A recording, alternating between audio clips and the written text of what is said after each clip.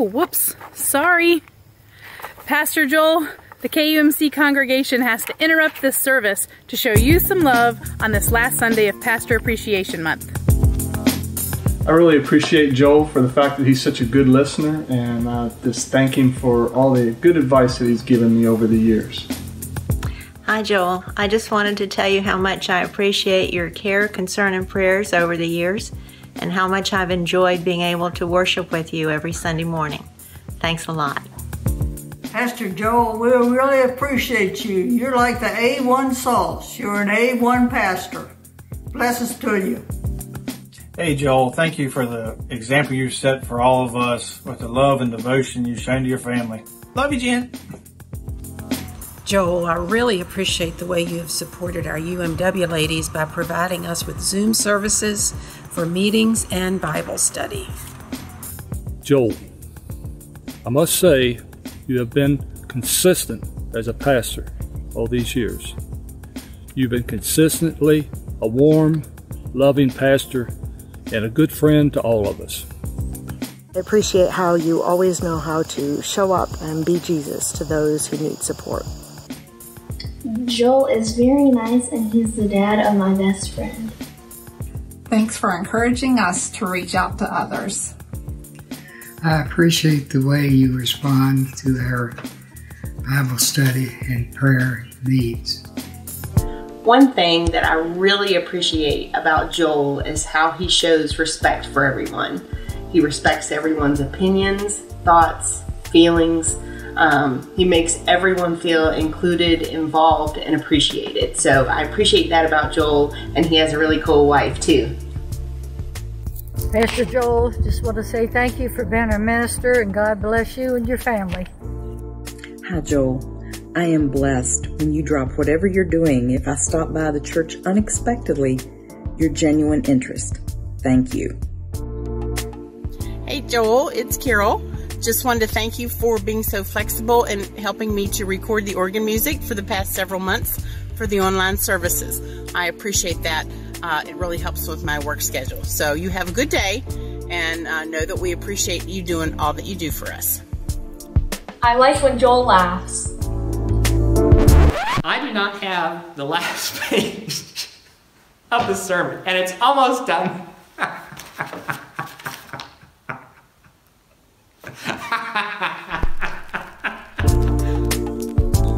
Joel, what we love most about you is that you keep everything in total confidence and never, never, never throw us under the bus from the pulpit. And never throw you under the bus by the time you earned it. Joel, I really appreciate your genuine nature and that you are a package deal that comes with a wonderful family that's been a big blessing in my life as well. We appreciate your guitar playing. Joel, you bring the Holy Spirit powerfully to every conversation we've had. Your model of servanthood is a real blessing. You are our sunshine, our only sunshine. You make us happy when skies are gray. You'll never know, Joel, how much we love you. Please believe us when we say thank you, thank you for all you do. God bless you, Joel. We now return to your regularly scheduled church service.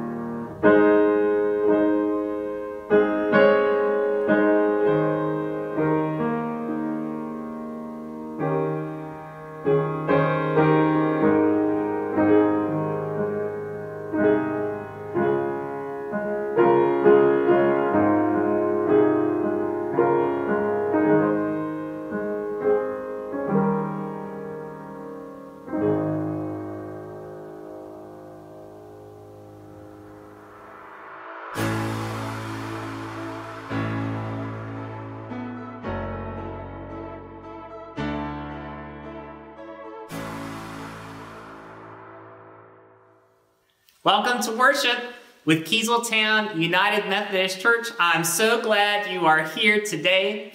It is Reformation Sunday, and on October 31st, 1517, there was a reforming that began happening in the Christian church. Christians began thinking, we need to have our lives formed in faith, in Christ, according to God's word, in light of the grace that God brings, according to the glory of God. And the glory of God is seen in God's self-giving love, especially in Jesus Christ and the giving today of the Holy Spirit. So we celebrate that time. It's a time we often think of how we need to be formed in those things today as the church, but in our lives too. We're going to start with a prayer. This is a prayer for the church, and it's a Reformation kind of prayer.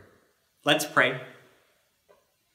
O gracious God, we pray for your holy church universal, that you would be pleased to fill it with all truth in all peace. Where it is corrupt, purify it. Where it is in error, direct it. Where it is in anything amiss, reform it.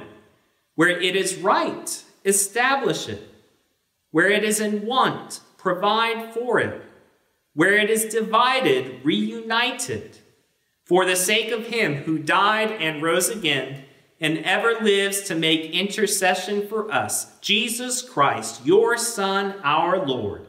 Amen.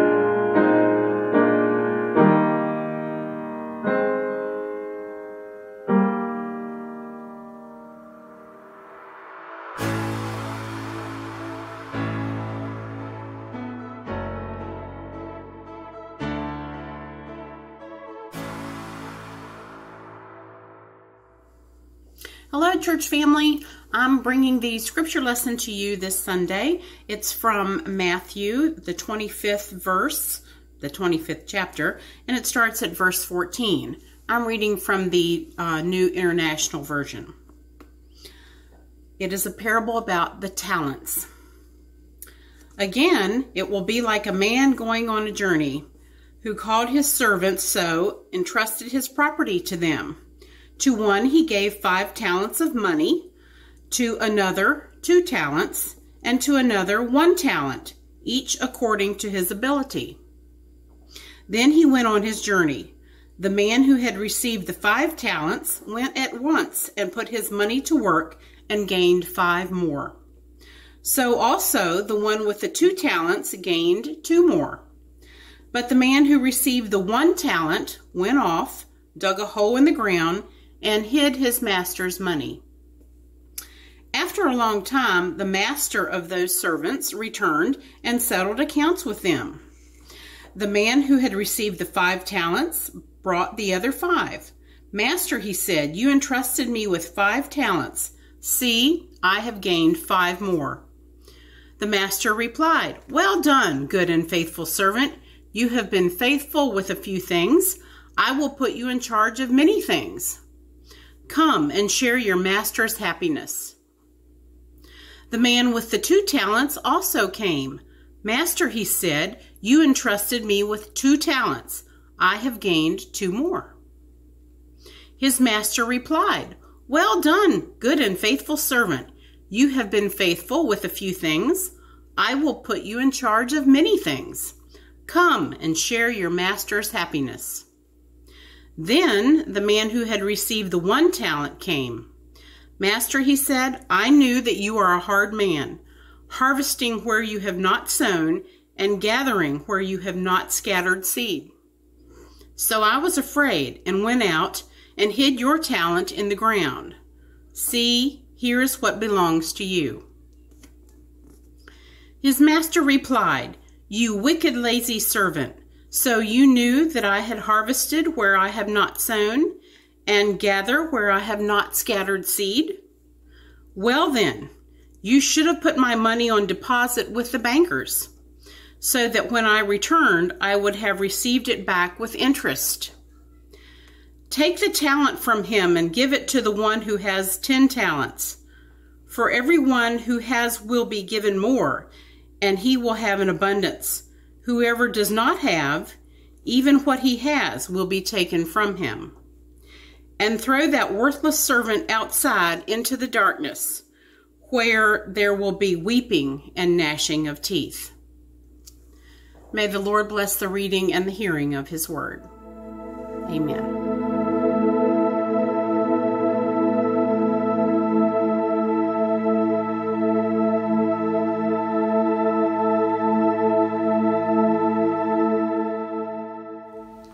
Are there any disciples of Jesus Christ listening out there today? Are there any who want to follow in the ways, life, and faith of Jesus? Consider the parable in Matthew 25, the parable of the talents, which Jesus told to disciples who were gathered around him on the Mount of Olives just a few days before his arrest, crucifixion, death, and burial. What have you done with what God has given to you? Think about the giving of God like the giving of the Lord in the parable. The giving was huge. A talent was not a single coin or even a very valuable coin. A talent was a unit of weight, about 90 pounds. So in the parable, one received 90 pounds of money. A second received 2 talents, 180 pounds of money. A third received 5 talents, 450 pounds of money. The giving was so great that it was more than could be carried. 1 talent is estimated to have been equivalent to the wages of a day laborer who worked 6 6,000 days. What would your wages be if you worked 6,000 days? In the parable, those were not funds that the servant worked for, but were given by their Lord, entrusted to them as servants to be used on the Lord's behalf. Take a few moments right now to reflect on what God has given to us, entrusted to us for the work of God and the glory of God. Genesis 1 declares we are stewards of God of the entire earth. We are given God's word, scripture, prophets, apostles, martyrs, and other disciples who live out the actions of God right before us. God holds nothing back so that we even receive Jesus Christ, God in the flesh, the Holy Spirit to empower, cheer, and guide us. We are given forgiveness, mercy, new life, justice, peace, hope, faith, and love to invest in relationships and the world, to increase what God is giving in Jesus Christ. These gifts are weightier than 5 talents indeed. While those things God gives to all, there are also those specific talents that God is giving to each of us. Take a few moments and consider the specific talent or talents that God has given to you. It is probably not the same or in the same amount as other people that you know, yet God has entrusted it to you. Your talent or talents may not seem that significant to you, but they come from God. So I remind you, they are weightier and more valuable than 5, 2, or 1 talent of money. Disciple of Jesus Christ, God has entrusted you with gifts, talents, abilities, resources, and relationships for building up heaven on earth. What are you doing with the talents God has given you? The giving in the parable continues all the way through the end of the parable. The 2 servants who went to work immediately and with the 5 talents and the 2 talents and kept working and investing, reinvesting, and risking all the Lord had given them, brought it all back, gave back, and all that was gained. 5 talents became 10, 2 talents became 4. I think the Lord here, again, in the parable, reflects the giving of God. Both those servants were entrusted with the 10 talents, and now the 4 talents, to continue in the joy and the ways of their Lord. Even the unused, unrisked talent that was returned was not kept by the Lord in the parable, but given to the servant with 10 talents. And as it relates to God, to put everything God gives to heavenly gain. So when God puts hope in your life, it is still hope from God, but it is also yours. When you grow that hope by sharing it, putting it to work, risking it with the talents and abilities that you have, sharing your life with someone who is lonely, sharing hope by feeding someone who is hungry, sharing hope by employing someone who needs a good job, sharing hope by being a parent to your children or being like a parent to a child who needs one, sharing hope by witnessing to someone how all our hope is found in Jesus. What God has given grows. And hope, in this example, may not only be passed along to others as in something we lose. We had it, we passed it on, we don't have it anymore.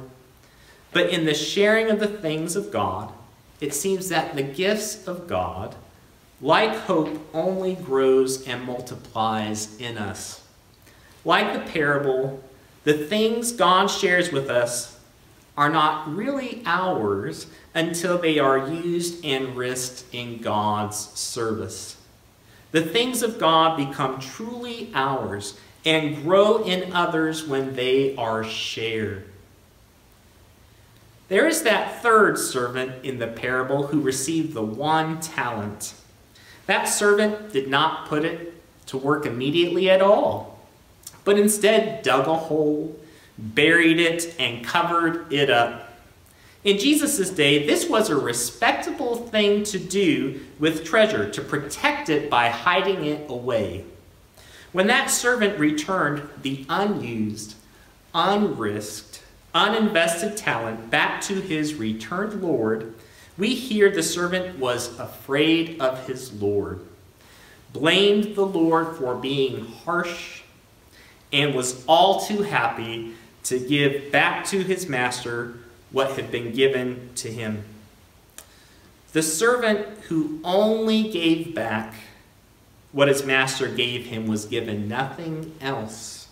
The servant who only had complaints of fear and harshness toward his Lord ended up with them aplenty and a place of weeping and gnashing of teeth.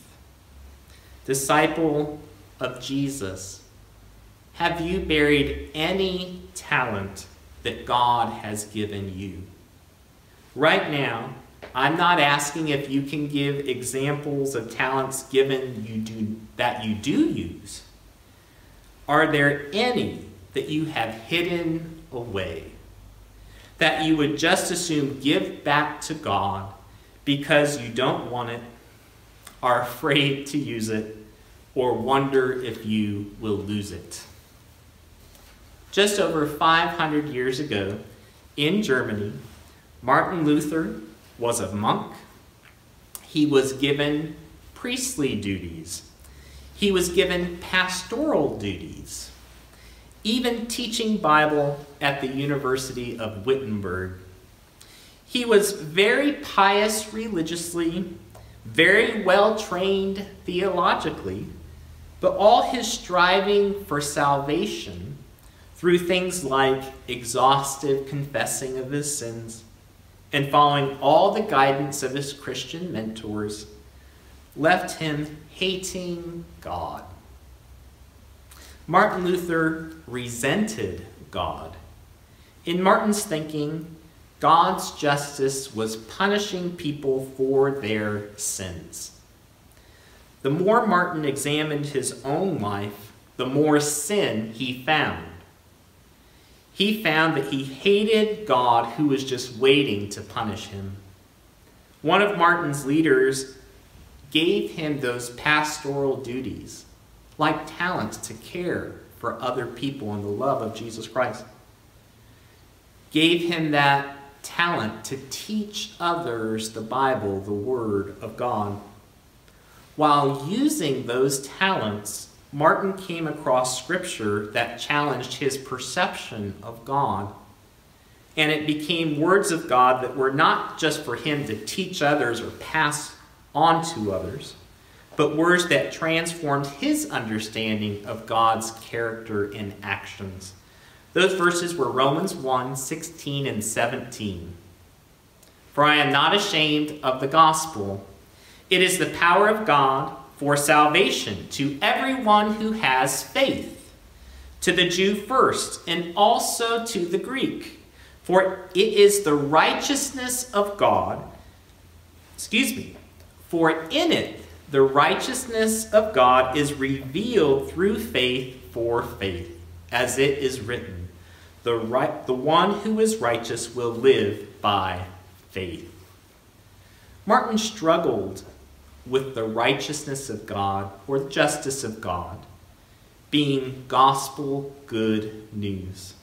Martin views God's righteousness as punishing sins, but read here again and again, God's righteousness being revealed through faith, and it being good news. Martin Luther had a big change in his life as he shared his talents and truly received the gift of God's grace in faith. It was revealed to Martin that God was not the punisher waiting to exact torment upon people for every sin, but the God who brings salvation to us is God's character, to us who cannot save ourselves out of God's love. Martin was able to see through Jesus Christ, God who generously gives salvation. There's a few things known to Martin Luther and some of those reformers from his time. They would say, sola gratia, by grace alone. What a gift from God. Sola fide, through faith alone. Faith is a gift and treasure from God. Solus Christus, in Christ alone. The greatest gift, God's self coming here for us. Sola Scriptura, according to Scripture alone. God's word, a treasure right here for us to see the love and actions and mercy of God. Sola Deo Gloria, for God's glory alone. God is glorified and honored in God's self-giving love and grace. Martin Luther used his talents, and in using them, found God's best gifts of love and grace. They were his, and as he shared them, they only grew in him and others he shared them with. For all the talents from God that we have buried, I call to all disciples of Jesus, dig them up today and put them to work immediately. What else would we do? Wait to simply return God's love unused and unrisked, like we never wanted it at all and refused to use it? No. Unearth every gift from God in you. Love today. Forgive today. Share peace today. Comfort those who mourn today. Sing songs of joy today. Feed the hungry today. Raise the dead to life today. Give mercy today. And let us keep sharing the talents God has given. God does not leave the talents of God buried, but brings them forth. Like Jesus, up from the grave he arose to bring forgiveness of sins and new life to everyone. God does not hide away God's gifts, but risks them on people over and over again in the giving of Jesus, the giving of the Holy Spirit, in the giving of you. Take up God's talents that God has given you and put them to work immediately and constantly in faith. What will you do with what God has given you?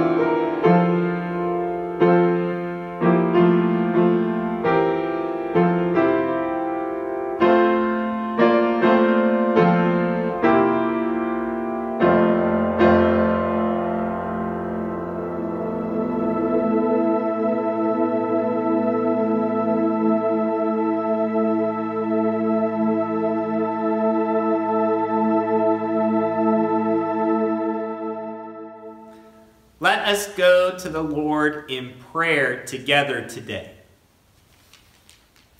I ask your prayers for God's people throughout the world, for our Bishop Sharma Lewis, for this gathering, for all ministers and people. Pray for the church.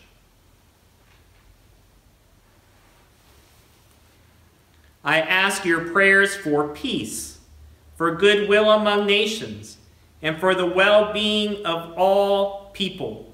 Lord, be with our country as we prepare for elections coming up soon, and guide us as we vote. Pray for justice and peace.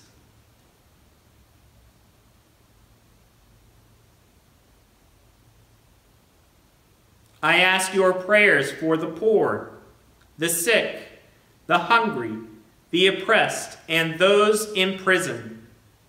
Lord, be with all suffering with the coronavirus and affected in livelihood and school and work and community by this time of the pandemic. Pray for those in any need or trouble.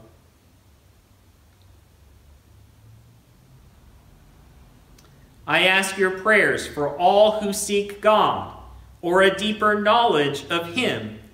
Pray that they may find and be found by Him.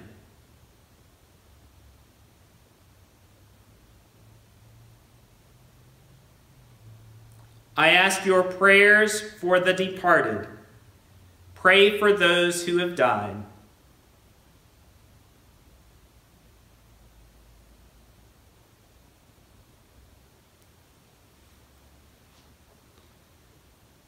I invite us to lift up our prayers of intercession for the needs that are on our hearts today.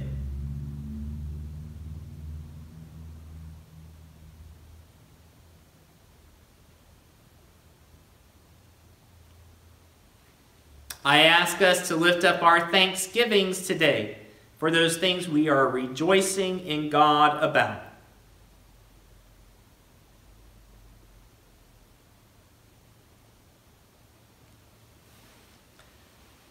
Praise God for those in every generation in whom Christ has been honored. Pray that we may have grace to glorify Christ in our own day with the talents and abilities and gifts and time that you have given us.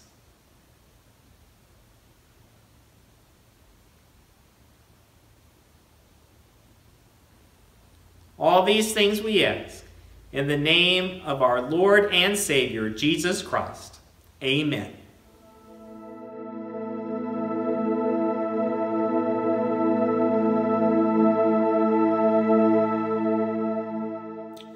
Happy Sunday, everybody. I hope you all are doing well. Please join me in the Lord's Prayer.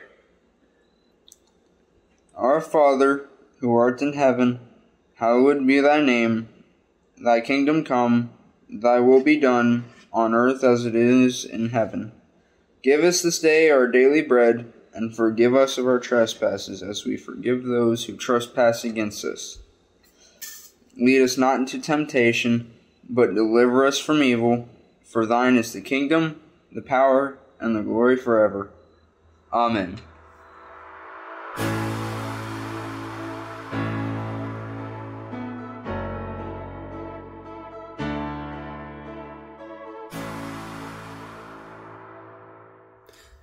Hey, Keezletown United Methodist. I'd like to wish a happy birthday to my mom, October 10th, and a happy 13th birthday to my daughter, Hannah, October 19th, and a happy anniversary to my wife, Jenny, coming up October 23rd.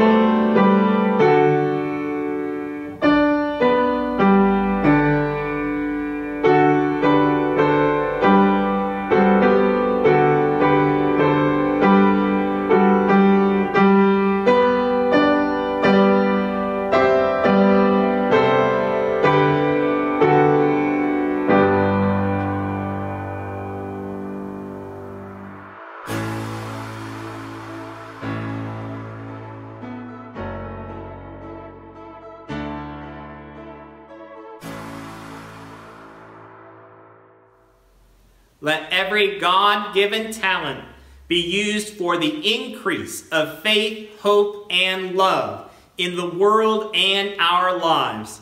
Let every buried gift be lifted up and risked in the life-giving love of Jesus Christ.